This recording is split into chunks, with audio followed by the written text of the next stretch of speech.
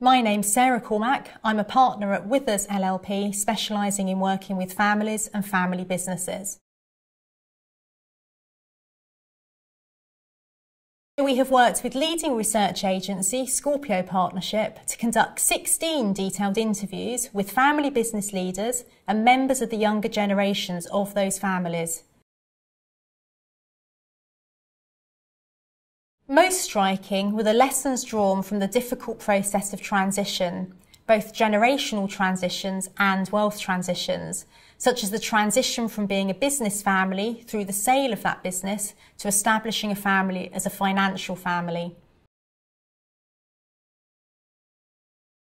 This is a common development, whether the sale is a voluntary one based on the family's active desire to change direction, or whether the sale is driven by economic or other external factors. We also saw that giving up a family business is a challenge for the family leaders themselves.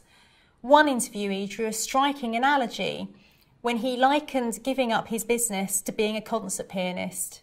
He said, "You can't take away the piano and expect to be happy to listen to other people playing."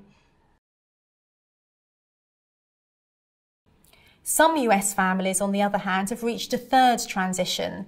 They are seeking to move away from a financial model and re-engage with business for the good of the family, but also with a wider social conscience and purpose in mind.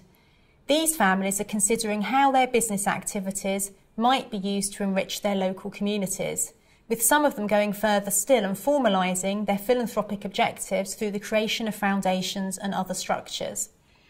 One of our interviewees, we think, captured perfectly the growing acceptance of the responsibility brought by wealth when he said, "Wealth matters because of what you can do with it."